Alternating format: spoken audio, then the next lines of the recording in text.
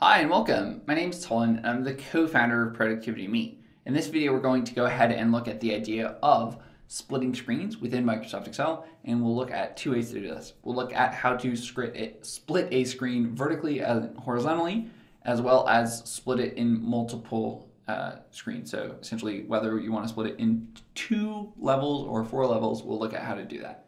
So with that, let's get started. All right, so in the last video, we went ahead and learned a little bit about the idea of freezing panes. If you want to freeze a pane, you would go to the Review tab.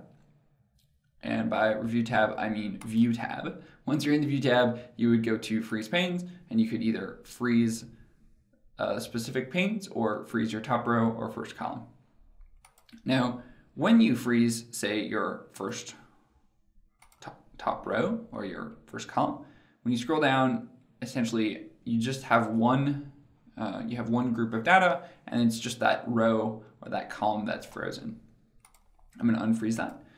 Splitting, however, is a little bit different. So if you were to, say, place your cursor here in the middle of your data, so here on row 10, and you wanted to essentially create 2 mini split screens or 2 individual abilities to scroll within your data, you would do that by placing it here in that first column, and then you would go to split. And you'll notice that there's this little line that appears in between your data. Now, it's essentially split after row 9, so between row 9 and 10, you now have 2 individual scroll bars. So you have one scroll bar here and a second scroll bar here.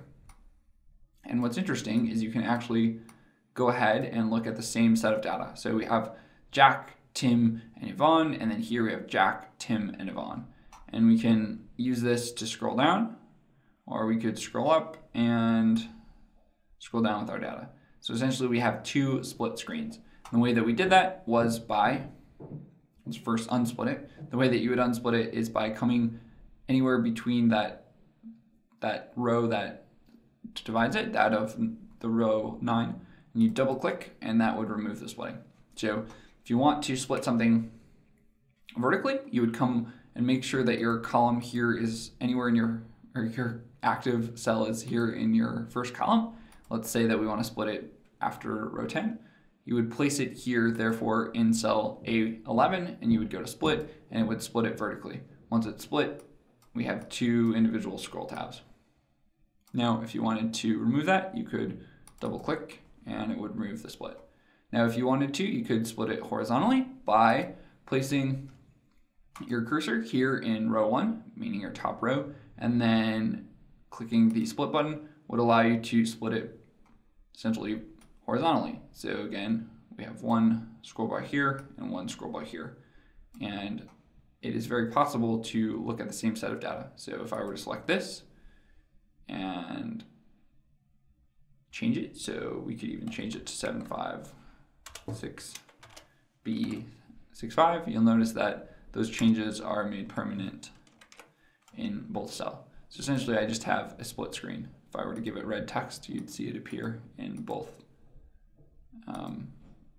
cells. So a second option that you can go ahead and do is you can remove that split by double-clicking in between the 2, and then it's back to normal.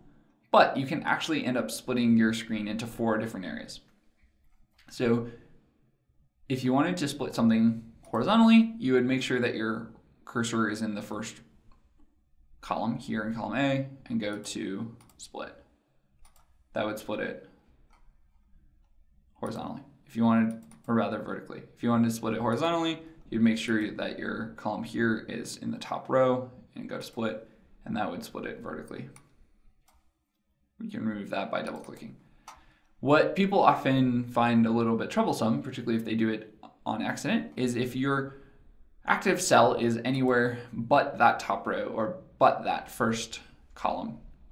And when you go to split, say our active cell here is in D7, when we go to split, it's going to split it into 4 individual screens. So we have an individual screen here, an individual screen here, an individual screen here, and an individual screen here.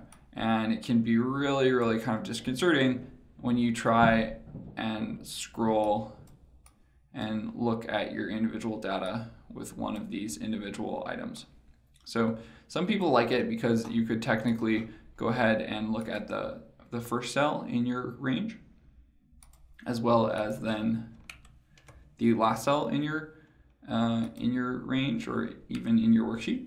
But for me, it just seems a little bit too convoluted, a little bit too complex. So generally, I would stay away from splitting, but if I'm going to split my screen, I'll either split it horizontally like that or vertically. Now you can remove either of these splits by clicking in between the actual split. So if we were to click here or double click here, it would remove the split. So kind of in summary, my preference, at least personally, is to freeze panes. Maybe freeze rows, top row, first column. But some people like splitting. If you want to split vertically, you would place your cursor here in the first column and then go to split. That would split it. If you want to remove it, you would double click. If you want to split it horizontally, you'd make sure that your cursor here or your active cell is in the first row and you would go to split. Otherwise, if you were to have your cursor or your active cell somewhere else and you go to split, you'd have a four-way split, and then you'd have to remove those splits independently. So with that, in our next video, we're going to go ahead and look at the idea of displaying multiple workbooks or worksheets within Microsoft Excel and how you can think about doing that. So join us for that in the next video, and we'll see you again soon. Thanks for watching.